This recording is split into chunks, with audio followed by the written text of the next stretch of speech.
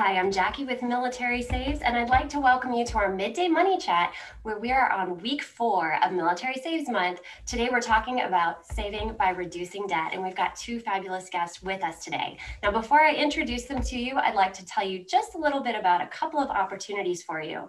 The first one is while we're doing live on this chat, if you post your favorite takeaway in the comments below, you are in the running for a $50 gift card of your choice from our friends at Military Families Magazine. So good luck with that. Secondly, be sure to enter our $500 I'm Saving For sweepstakes by taking the Military Saves Pledge, by joining our Military Saves Facebook group, and by using the hashtag in that group, telling us what you're saving for and say, hashtag I'm Saving For sweepstakes. Good luck. So without further ado, it is my pleasure to introduce our two guests today. We're going to start with Bruce McClary. Bruce is the Senior Vice President of Communications for the National Foundation for Credit Counseling, also known as the NFCC. Bruce has experience as a lender and debt collector and is considered a subject matter expert and interfaces with the national media. For more than 23 years, Bruce has provided one-on-one financial counseling to thousands of consumers, trained financial educators, and reached millions more through print and broadcast media. And now today, you're on Military Saves. Bruce, thank you so much for being with us today. Thanks for letting me join the conversation, Jackie. Absolutely. And next, we've got Tom Quinn. Tom is the Vice President of Scores with FICO. And with over 25 years experience at FICO, Tom has established history working with regulators, legislators, lenders, and the media and other industry entities to help them better understand the power of credit scoring technology and its benefits to the financial industry and consumers. And fun fact, Tom was my first Military Saves interview back in October, and now you're back. Thanks for joining us again. Great to be here. Looking forward to it. Absolutely. All right, so today we are discussing how to save by reducing debt, because when you're saving or when you're paying your debt, you are saving on late fees, you're saving on interest, you're actually building peace of mind as well. So we're going to talk about how you get into debt, how you get out of debt, and how that affects your credit. So debt is something that's very easy to accrue, but is very difficult to get out of. And it can start from something necessary like a medical purchase, auto repairs. It can even be from setting up your new home every time you PCS to a new duty station, or it can be from buying your dream car with a really high APR. So I personally had student loan debt and credit debt for a while, which thankfully it is all paid off now. So I do know how it can affect your other finances, how it affects your emotions. So before we go into kind of the nitty-gritty of managing debt and how it affects your credit, let's first talk ways to avoid getting into debt in the first place. So we're going to start with you, Tom. Can you please share ways that people get into debt, and is there really good debt? Is that a thing? Sure. So one thing I think it's really important to note is that debt in and of itself is not necessarily a bad thing. It does get a bad rap in the media, but for millions of Americans, for example, they've built wealth through debt, like taking out a mortgage loan and through home ownership. That was only possible for most of us to be able to get a house if we took on a mortgage. So debt in and of itself is not necessarily a bad thing. However, it does become negative when it becomes unmanageable for the individual. For example, someone who's, let's say, living off their credit card. So common ways that I hear of people getting into debt, large amounts of student loan is very common. I know that I dealt with that in my younger years as well. An unexpected high expense event, such as a car needing to be replaced or major repairs, or a natural disaster that you didn't plan for and you don't have any cash reserves on hand. And that gets to kind of a lack of a rainy day savings fund that consumers should take on to be ready if there's unanticipated expenses at services. And then living beyond one means is another reason that people get into debt. And this especially I see happens with young people who may not have the background and educational knowledge of how the cycle of debt just increases and continues to roll on as you get into debt earlier in your life. And then kind of trying to climb out of that can be very difficult. Excellent. And you are right about the younger populations. I know that when I was young, this was I'd like to think I'm still young, but the very first credit card that I applied for, they gave me a $20,000 limit. And I, at the time, was working at a grocery store for $4.45 an hour. And I was a college student. Why they would grant me that, I don't know. Luckily now there seems to be some better regulation, but I didn't have the tools, and I just thought, oh, this is great. I tried to buy, necessary purchases. Sometimes it was textbooks, but other times there were things that I look back on and they weren't necessary. So I agree. And what's interesting about our military community is that so many people join right out of high school. So we have 18-year-olds that all of a sudden they've got their free housing, their healthcare, they've got the steady pay, and they want to buy a car or a motorcycle. And so it can just compound quickly. So I'm glad that you brought that up, that financial education is the key. So thank you, Tom. Bruce, I've got a question for you now. Your organization, the NFCC, wants to promote the financial health of consumers, which I love. So from your experience, for what reasons do people go into debt? Well, I think just to dovetail a little bit off of what Tom said, a loan or a line of credit isn't necessarily a bad thing. And credit can be used for a lot of different purposes. And I think it is a great tool to build a solid foundation when it comes to your credit score and your overall credit health. Certainly can be a good tool for that. But for the reasons that people go into debt, it varies depending on a person's circumstances. I think commonly, again, just to reference something that Tom brought up, major life events like attending university or buying a car or purchasing a home. Those are times when people get into a significant amount of debt, depending on their needs and their circumstances. But there's other debt that people can accumulate, other types of debt. And typically that comes in the form of a credit card or a line of credit, a revolving line of credit, which is a tool of convenience so that you can go and you can purchase things without having to have cash on hand and have the convenience of repaying that debt on a more affordable schedule, which is fine.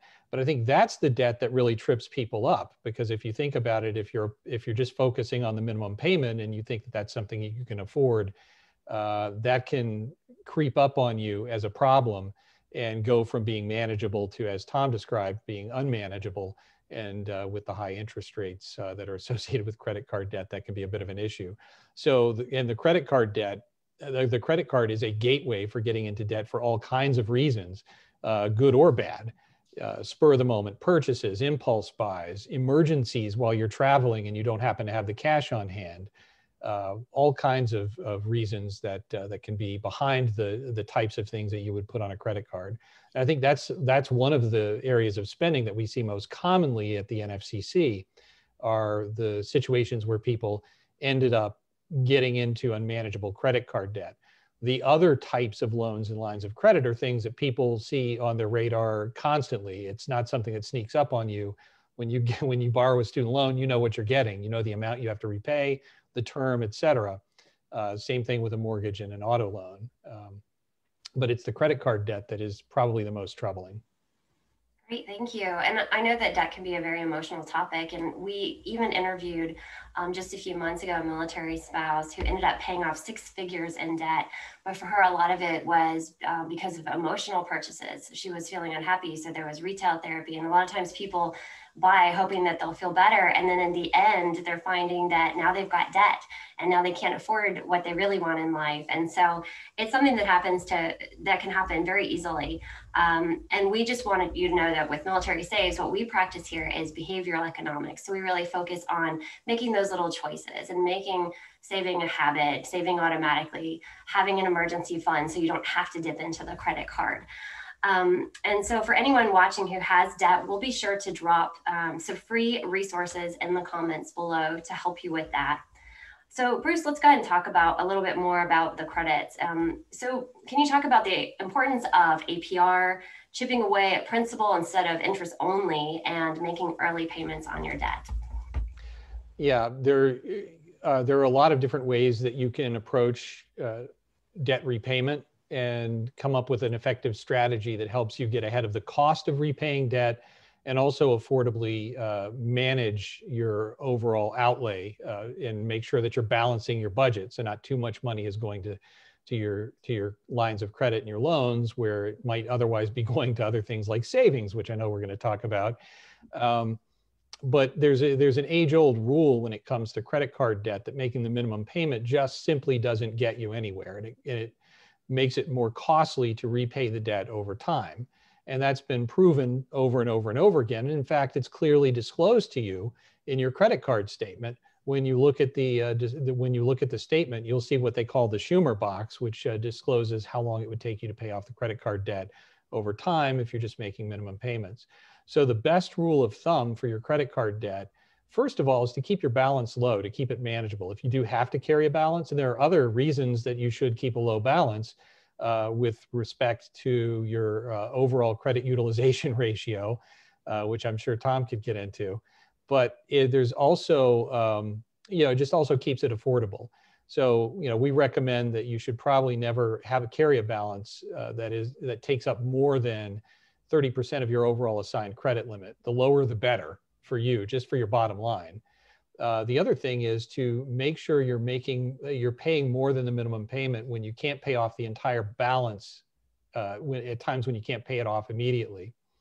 And any amount over the minimum is helpful, because when you think about the average interest rates on credit cards, right now we're looking at about 15, 16%. That's a very high interest rate compared to other types of credit, especially collateralized loans. So you want to make sure that you're putting as much money as possible to pay down as much of the principal and get around the interest rate. Paying your purchases off immediately is the best strategy, because then you're reducing the cost to the absolute minimum. You're not having to worry about the interest rate. And when you're making those payments as quickly as possible, you're also not having to worry about paying late. There are penalties for late payments, and those penalties can be very costly, and they can add up. The monthly cost for a late payment can be about $25 per account that you're not paying on time. That coupled with over limit fees that can be costly there as well. So pay off, again, just pay as much over the minimum payment as you possibly can. Pay off your purchases immediately, if at all possible. I think you still benefit from some of the advantages of carrying the line of credit. Even if you're paying the balances off immediately, you can still accrue reward points. You can still benefit from the convenience and the flexibility of having a credit card account.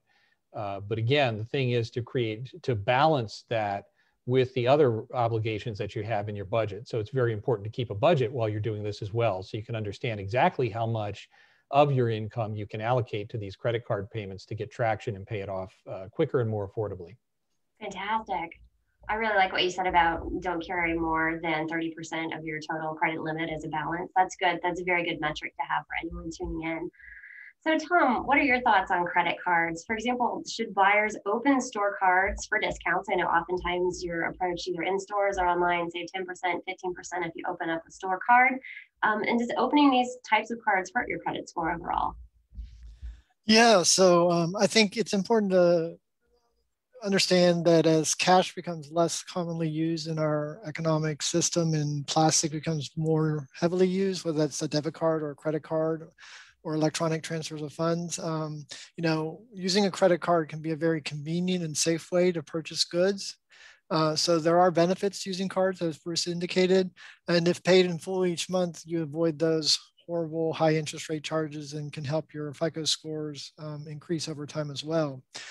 My thinking is if you favor a particular retailer, like say Target or Best Buy or something, it can be advantageous to use their card because they provide loyalty perks to you that can result in some substantial savings. So I think they have benefits, and it just depends on what you like as a consumer. If you like to favor a certain retailer, then take advantage of that.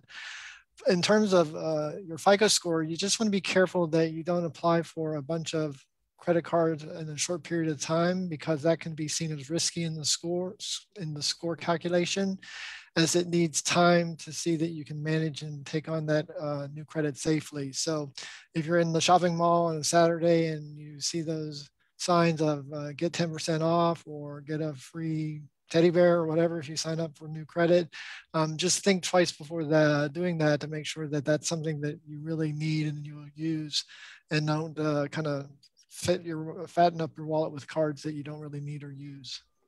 Well, that actually leads me to, go ahead, Bruce. If I could just follow on that, because that's some real, I loved what you said about these, the retail cards, Tom, because it's not often said enough. I mean, there are certain, if it works to your advantage, there are certain rewards and perks and benefits for loyalty with these cards. But the one thing I would caution people about is to give yourself enough time to read the terms and conditions of an offer before you accept it. A lot of times you're presented with the retail line of credit offer at the register when you're checking out at the store. That store clerk is not a credit expert and they're not there to answer all your questions about the terms and conditions of the card. So you need to give yourself, I would say, call it a cooling off period from the time that you're initially presented with the offer to a time that's sufficient enough for you to review all the terms and conditions, answer all the questions that you have about the card and use of the card to see if it's a good fit for you and if it'll work. And if it is, then fine, go for it. But don't go and feel pressure to sign up for that account immediately at the point where you're making the purchase, because you could be doing yourself more harm than good. Great, Bruce. Thank you for that thought. And I actually used to work in retail, and I would receive a bonus if I recommended someone to sign up for, yes, and if they got approved, then that was extra money. So do keep in mind that sometimes these young folks in their teens and 20s offering this to you, they really don't know. They're just looking for that quick incentive. So actually, I have a quick follow-up question, Tom, because you mentioned a wallet full of these cards. Do you recommend once they're paid off, do you close them or do you keep them? What's the best for your credit score? Right. So from a credit score perspective, there's no advantage to closing down a credit card account. So if you have a couple credit cards that you don't use that are in the bureau drawer in your dresser, and you say, clean out your dresser one day and say, wow, I should call these up and close them down because they're hurting my credit. Actually, there are no negative impact from having those on your FICO score. And actually, it could hurt your score if you close them down. And that's due to something called credit utilization that Bruce had mentioned before. But one of the biggest factors that the score is considering is how much of your available credit you're using. So if you have, 2 credit cards and your total available credit is $5,000 and you have $2,500 balance on both of them combined, that's a 50% utilization. So you're using 50% of your available credit. And the way the model works is the higher that ratio or that utilization percentage, the riskier you are and the less points you receive.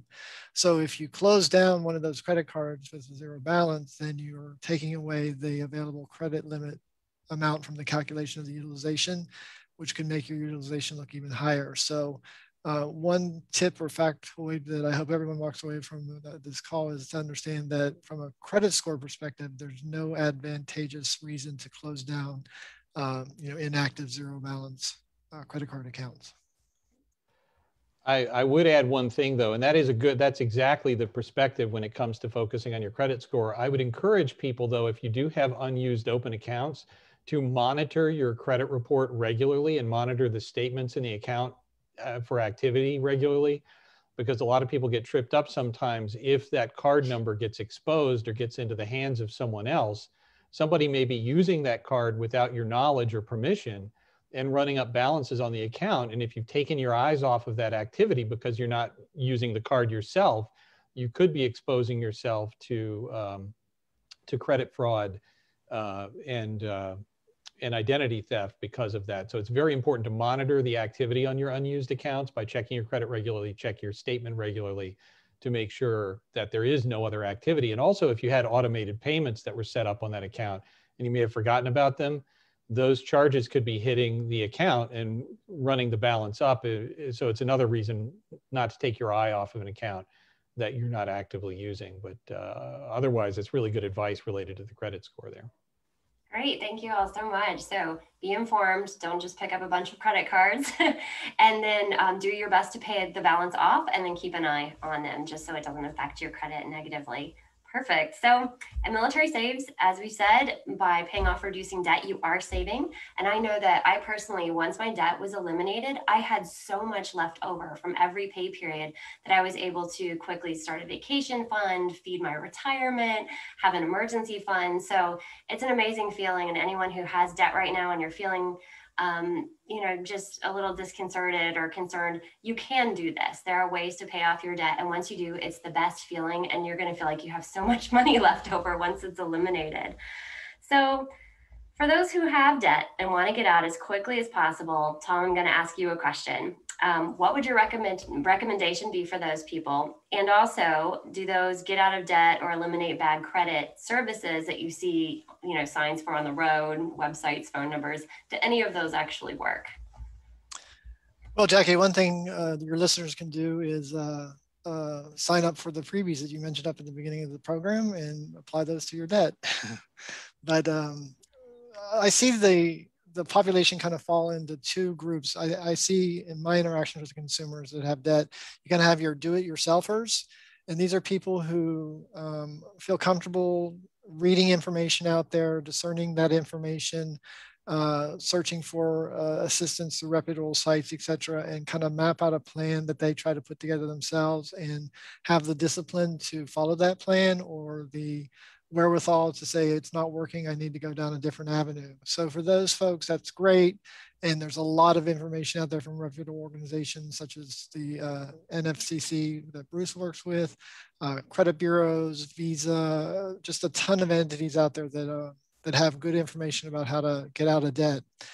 On the other hand, you have, if you need help with this goal, and that's nothing to be ashamed of, if you just don't have the ability to do it yourself, then you definitely would be able to reach out for help. So reaching out to reputable companies. So this is where you need to do some research and make sure that the entity you're dealing with is a valid entity in this space, and it's not some kind of credit repair shop that's just trying to get your money. So, talk to people that you trust, you're in your network, do some research. And again, once you interact with an entity, just make sure that you feel comfortable. So you can go to the Better Business Bureau site, look at complaints, FTC, et cetera, to help you kind of make sure you're comfortable.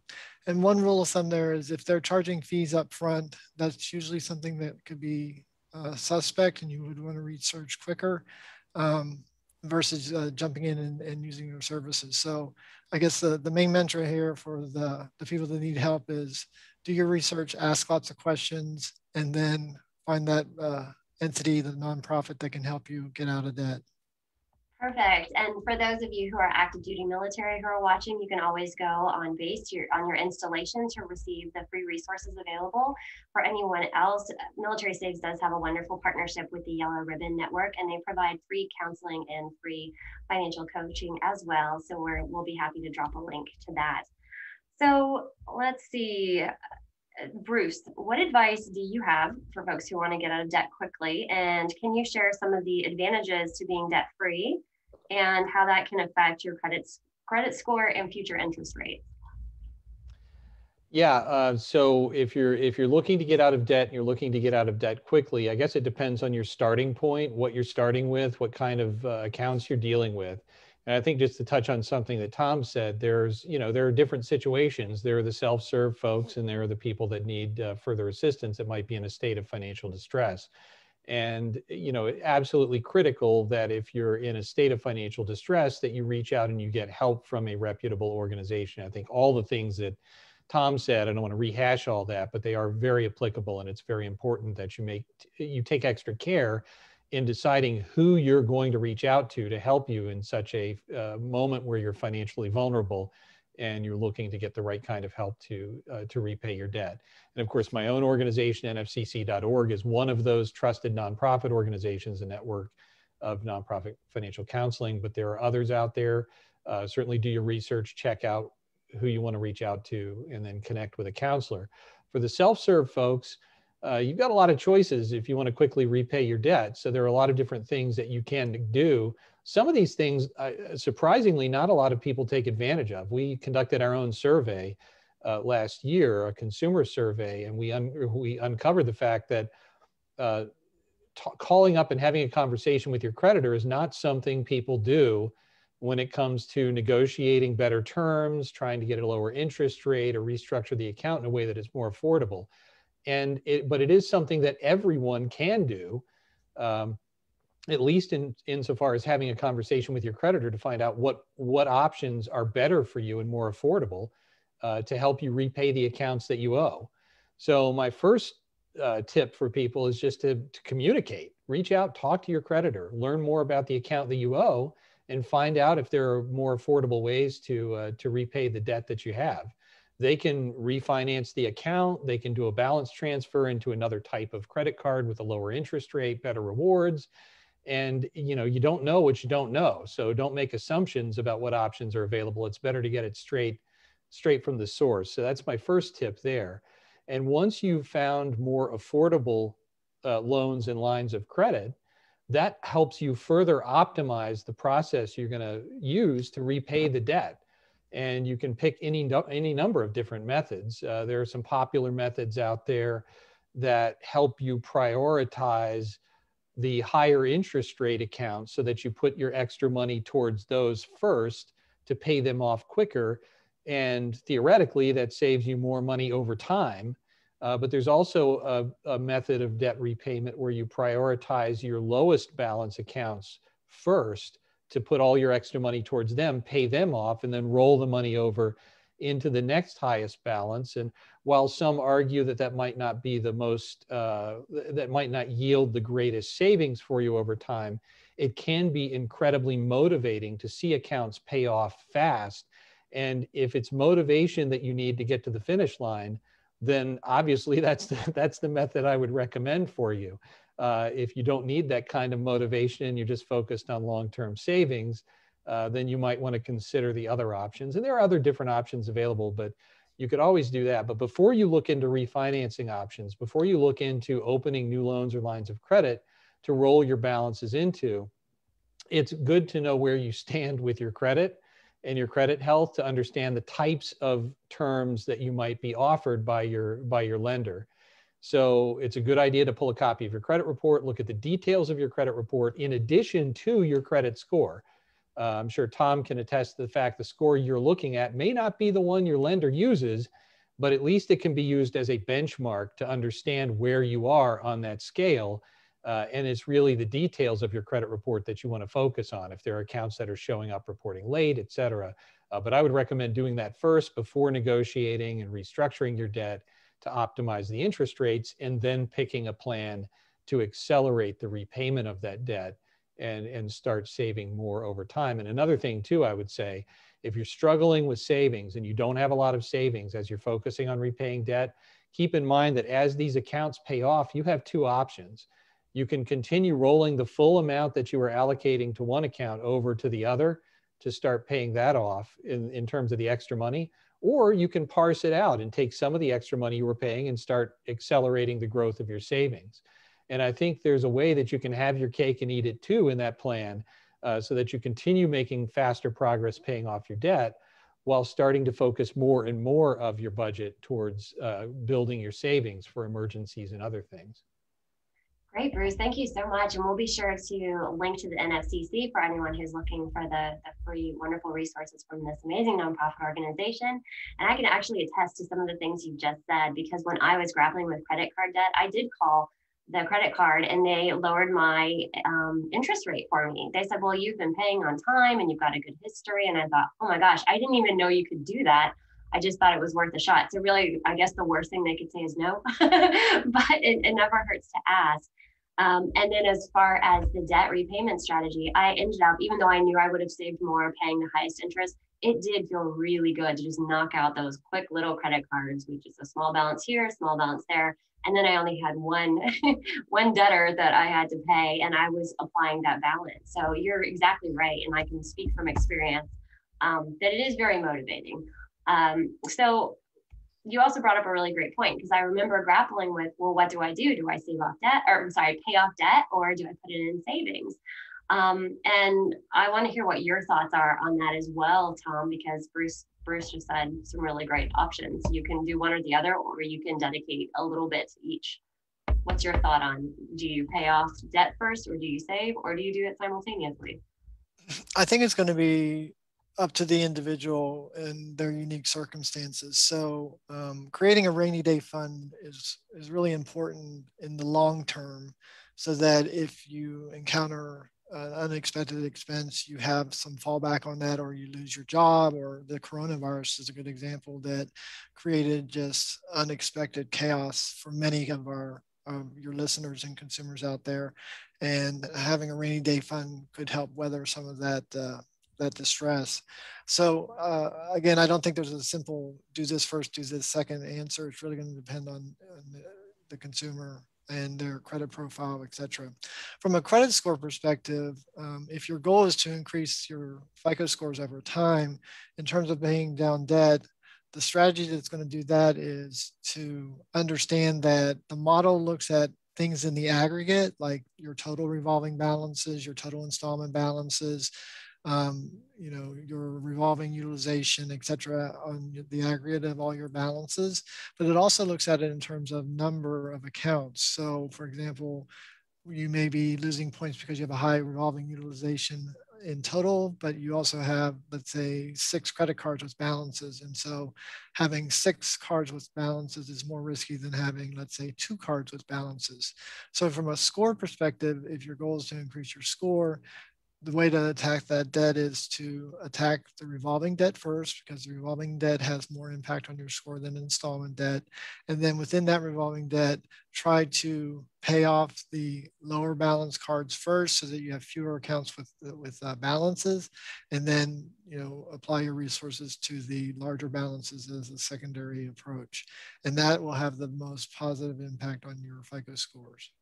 Great. And to clarify, an installment debt would be something like a mortgage or like an auto loan, right? Where it's a set.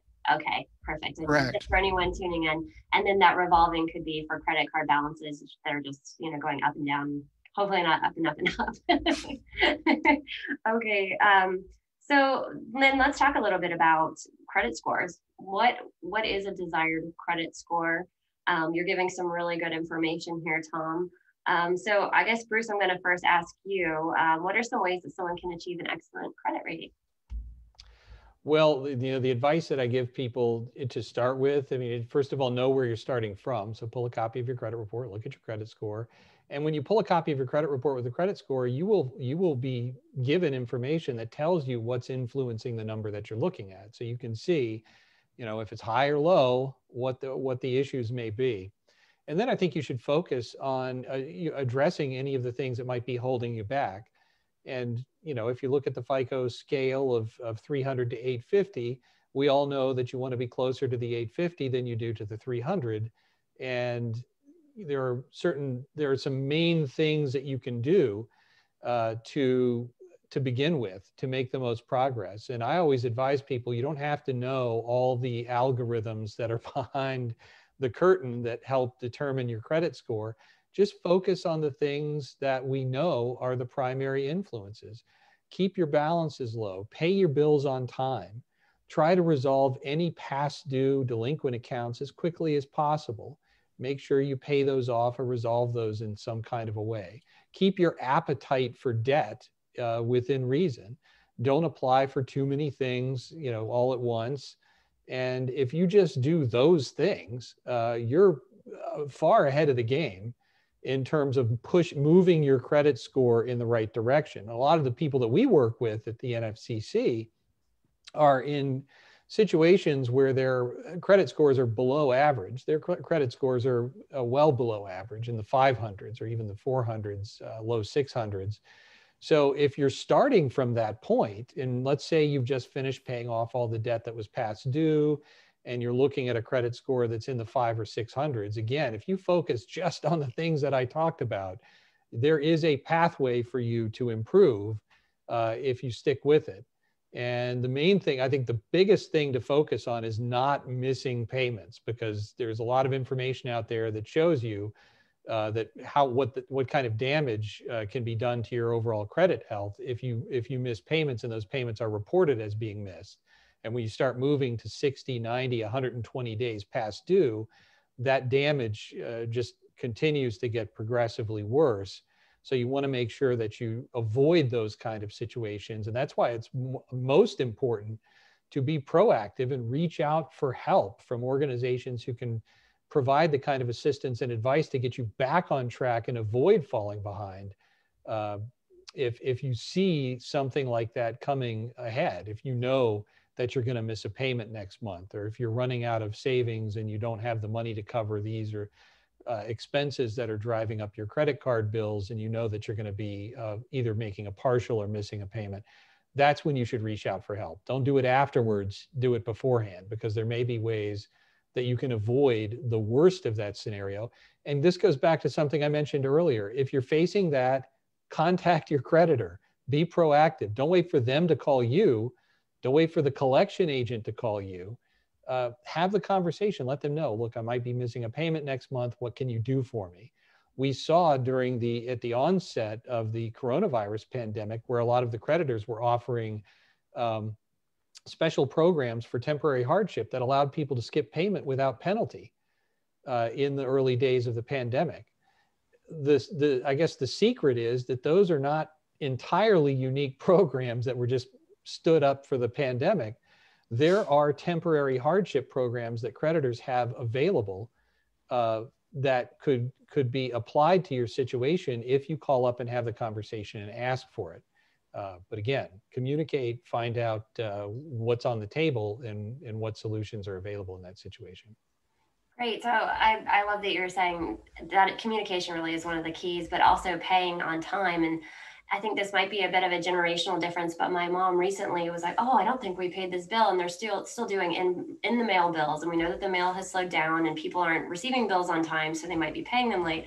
And I said, why don't you just have automatic payments? Like, I've got them set up through my bank, through a credit card. And so every month it just comes out for things that are the same, like my internet every month. And that way I know it's taken care of and it's not going to sneak up on me and affect my credit score. So if you can afford to have those payments drafted, that's been a great tool for me. Do you have a thought, Bruce? And I'm just reminded of one other thing too. Just because we talked about credit cards, loans, and other types of accounts that are commonly reporting to the activity to the credit bureau, but just because you're dealing with a utility bill that does not show up on your credit bureau, don't think that it won't if you stop paying it, because eventually it's going to go into a collection status. And it's very likely that that collection agency will start reporting the debt at a time when you don't want something like that to show up on your credit report, and that can influence your credit score negatively.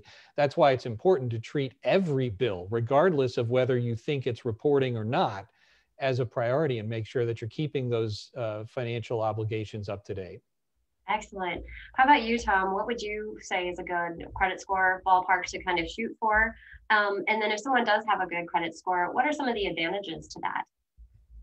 Sure. So again, each lender determines what the cutoff is that makes most sense from them, most sense for their credit risk management objectives. But generally speaking, scores in the upper 600s all the way up to obviously 850 are generally considered good scores that will help the consumer get approved for credit. Obviously, higher scores may get better terms in terms of lower interest rates, et cetera. But generally speaking, scores in the upper 600s pass most lenders' cutoffs.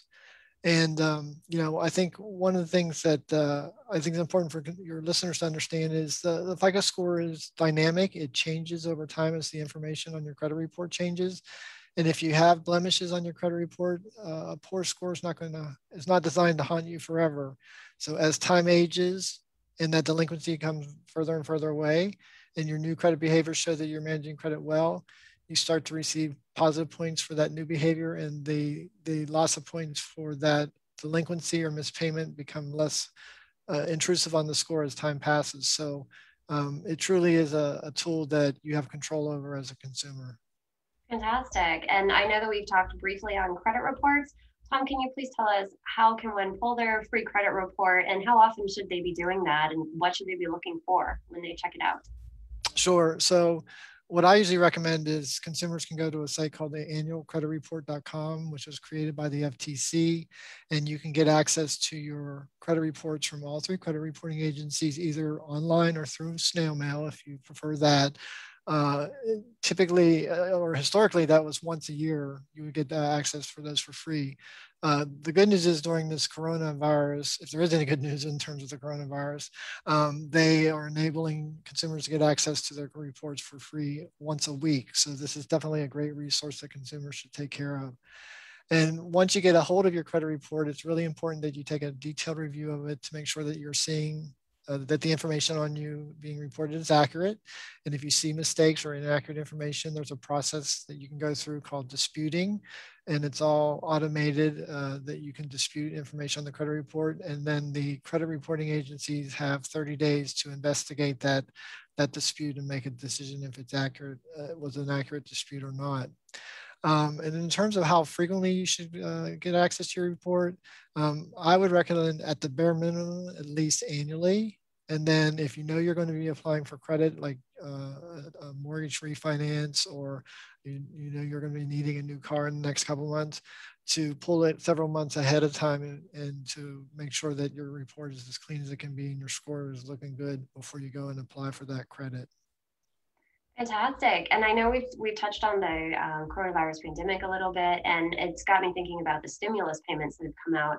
And if you're in a position where you are receiving a windfall payment, so you're getting stimulus money, or you're receiving a tax refund at the end of the tax year, you can always use that money and you can save it, and it can be part of your emergency fund, which will prevent you from accruing more debt. Because if you've already got money there saved up for a rainy day, that can stop the cycle of you having to take out a payday loan or a personal loan, or charging it to your credit card. And it's just by being proactive and saving now, when you may feel like you don't need it yet, you'll thank yourself later for doing that.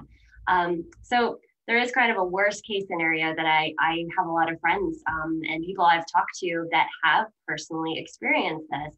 And it's something that's very difficult for them to talk to, but they sort of felt like it was their only option at the end, and that's bankruptcy.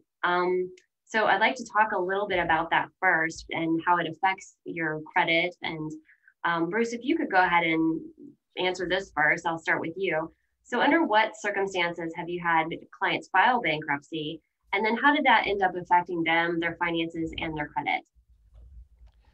Yeah, and that's a really good question, because it is certainly a source of shame for people. A lot of people who have been found themselves in a situation where they're considering bankruptcy, and there are all kinds of implications for going through that process. And there are some unique implications for going through that process for the men and women who serve in uniform, and those who are government contractors. And I want to mention that as well as we talk about this, but it's a very sensitive issue. And I've always said that it should be a tool of last resort.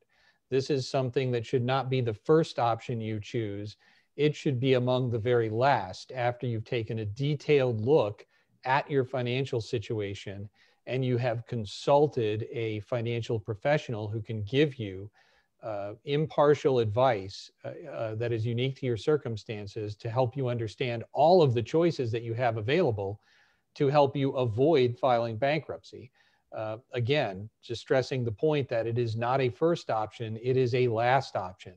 And while it may sound quick and easy, if you listen to the advertisements that are put forward by bankruptcy attorneys and other practitioners, it's not as quick and easy as it sounds. And it can be a process that gets in the way of some of your financial goals instead of assisting you in achieving those goals, whether it's financial stability or the purchase of a home or a car, et cetera. So there are lasting consequences for filing bankruptcy, and it should not go unmentioned about that, and the fact that it's a last resort. And one of the main purposes for nonprofit credit counseling agencies, like those in the network of the National Foundation for Credit Counseling, is to provide that touch point for people who are in distress, so that they can talk to a nonprofit financial professional who can give them objective advice based on their financial circumstances, to help them understand all of their options, which may include bankruptcy, but may not be limited to that, and then help people make the choice that's best for them. And I think to answer your question about the examples that I've seen where people have ended up filing bankruptcy, in my own personal experience as a credit counselor in the past, it's the circumstances where all other options they may have tried or considered and have failed, and then they go ahead and they move to bankruptcy. But those are, you think about examples of why people are filing bankruptcy right now. There are still people who have a lot of out-of-pocket medical debt that is not covered by insurance, and that is a primary driver of bankruptcy filings right now for a lot of people, So it's not just credit card debt. And a lot of times these are situations where people are dealing with unforeseen circumstances where there wasn't enough savings to cover the type of emergencies that they were facing, and they had to end up in debt somehow to cover these costs. And in terms of the medical debt, this is where medical care was, essential to life. And the choice was either find a way to cover it or, end up getting worse and possibly losing your life. So it's a tough choice for anybody to have to make. And in those situations where other types of repayment options can't work, then bankruptcy is something that you could consider. And it will have an impact on how you borrow and how you have access to loans and lines of credit afterwards. And there's a myth about bankruptcy where people say, well, you can't qualify for a loan after filing bankruptcy. You can, but the terms and conditions attached to that loan might make you sick if you look at the fine print. There's a high cost of borrowing post bankruptcy. You're seen as a risk, and so you could be facing high interest rates and a lower threshold of credit approval. The account, the size of the account you may want may not be what you get, and the interest rate you may get could be in the high double digits, and it would be costly for you to pay it back, which makes it very expensive to rebuild your credit under those circumstances after filing bankruptcy, because you're basically starting at square one. The only lines of credit and loans that you may qualify for would be collateralized or starter types of accounts with high interest rate. And you're just going to have to dig your way back to where you were with your credit health. But again, that's why bankruptcy is something that you should really think through carefully before you file, and try to find ways where you can affordably repay the entire amount of debt, such as a debt management plan administered by a nonprofit credit counseling agency, or even situations where you as a consumer may negotiate your own debt settlement and work out a deal to affordably exit those arrangements before they get worse or before they come after you and sue you for the money. So a lot of other options besides bankruptcy for some people. So certainly consider those. Right, that's really helpful information, Bruce. So be as proactive as possible, reach out to the free resources, nonprofits that are available, and don't forget to communicate with your lenders. And you are right. I had heard recently that the number one reason for bankruptcy is medical costs. I'm not sure if that's accurate, but when you said that, I thought that's true. And it just goes to show it's not always a choice. It's not something that you have done. It's something that you're choosing to do. And this definitely outweighs the consequence of losing one's life. So I'm glad that you mentioned that. Tom, since you work with FICO and scores, what does a bankruptcy do to the credit report? How long does it stay on there? And is there any way to fast track getting that to where it no longer affects your credit? Sure. So if a bankruptcy is filed on a consumer's credit report, it'll stay on that credit report for 7 years if it's a completed Chapter 13 bankruptcy, and 10 years for Chapter 7 bankruptcies. And in terms of the impact it has on score, it'll depend on what the consumer's credit profile looks like before they file the bankruptcy. So you kind of may have two scenarios here where you have a person who's missed payments and has been struggling to make payments as agreed due to financial difficulties, and now they're deciding to do bankruptcy. The impact of that bankruptcy on the score may be less than what you would expect because they already have exhibited missed payment behaviors that has been taken into consideration by the score. And then you have the other kind of cohort, which is what we call surprise bankruptcies. So these are people whose credit report looks clean. They are potentially very overextended on revolving debt, but they have no missed payments. And then they file for bankruptcy to absolve themselves from all that debt. And those ones are where, your score will drop quite a bit from the bankruptcy because there's no indication of missed payments happening before the bankruptcy is filed. Again, with any type of delinquency and bankruptcy included, as it ages on the credit report and becomes more in the distance, and your new credit behaviors are showing that you're paying as agreed, it'll have less impact on the score, and we'll get more positive points for that more recent behavior showing you can manage the credit as agreed. But bankruptcy in itself is considered a very negative item by the score.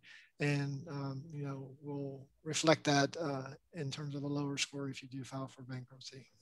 And I would mention too that when considering bankruptcy as an option, you also have to consider what is causing you to be in a situation where you're having to file bankruptcy. And bankruptcy is not intended to solve the underlying reason for you falling behind on your debt or getting into trouble. So you want to make sure, not only if you are filing bankruptcy, you want to make sure you're also taking steps to address the root cause of the problem, because you can't just turn around the following year and refile bankruptcy. The system does not allow you to do that that quickly. So you're doing yourself a favor if you reach out and get help with some of the issues that might come up again and put you in the same spot later. So bankruptcy itself is not a solution.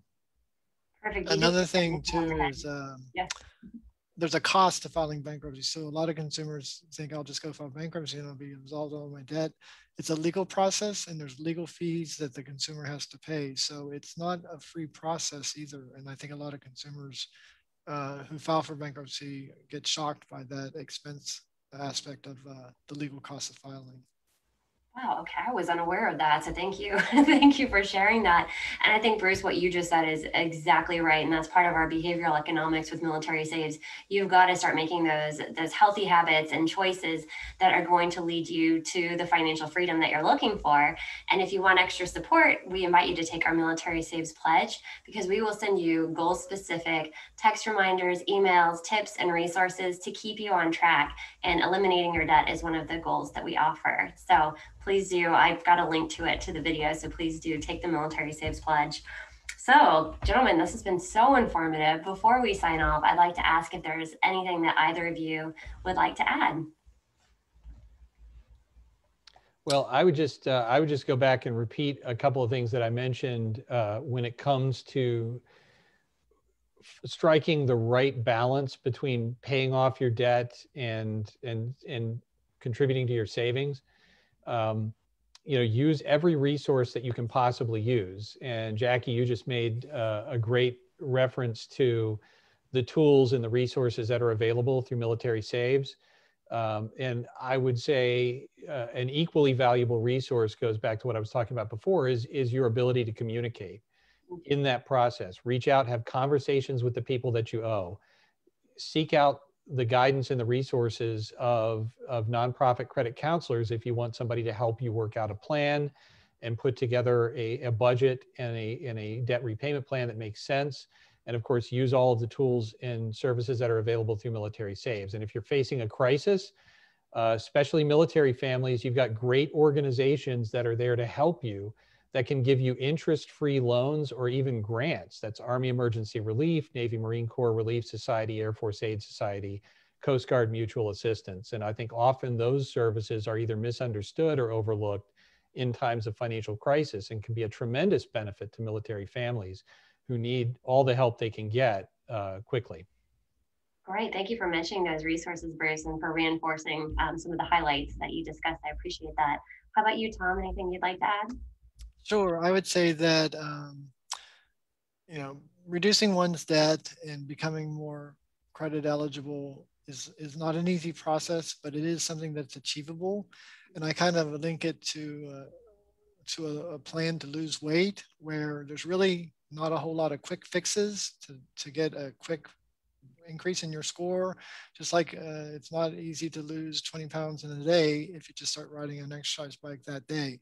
So the best strategy is to acknowledge where you are, and then lay out a plan to where you want to be, and then leveraging the resources that Bruce mentioned to help you get there. And it is possible to turn around and get out of debt and become a debt-free contributor to the credit marketplace. Excellent. Well, thank you both so much for your time and your expertise today. I think this is wonderful information for our viewers. Thank you all for tuning in to our Save by Reducing Debt Midday Money Chat. We've got one more week of Military Saves Month next week, which is Save as a Family. So we hope that you'll join us for that. Please do take the Military Saves Pledge. be sure to enter our $500 on Saving for sweepstakes. And also, last but not least, comment below with your favorite takeaway from today's chat for a chance at a $50 gift card of your choice from Military Families Magazine. So thank you so much, Bruce and Tom, for joining me. I really appreciate your time today. Thank you, Jackie. Thank you. Absolutely. And thanks for tuning in. Have a wonderful day.